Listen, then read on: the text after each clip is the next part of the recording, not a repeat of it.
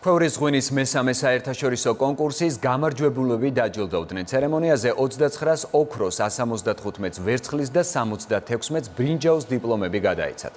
კონკურსის მიზანია მსოფლიოსთვის საუკეთესო ქვევრის ღვინოების წარდგენა და ქვევრის ღვინის წარმოებისა და მოხმარების ხელშეწყობა. კონკურსში სულ 120 კომპანიის ღვინის 320 ნიმუში იყო წარდგენილი. ის ღვინოები, რომლებმაც კონკურსში ოქროს დიპლომები მიიღო, მიმდინარე წლის შემოდგომაზე წარდგენილი იქნება ამერიკის შეერთებულ შტატებში ქალაქ ბოსტონში დაგეგმილ ქართული ღვინის ფორუმზე.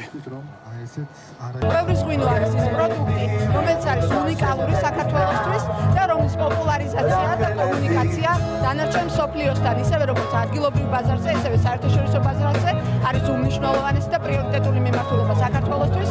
დღეისათვის 50-ზე მეტი ქვეყანა არის ქართული ღვინის გასაღების ბაზარი. 29 ოქრო იყო, 176 ვერცხლი და 45 ბრინჯაო, რა ძალიან კარგი მაჩვენებელია. მათ შორის იყვნენ საერთაშორისო ნიმუშებიც გერმანიიდან, ხორვატიიდან, შვეიცარიიდან წარმოდგენილები.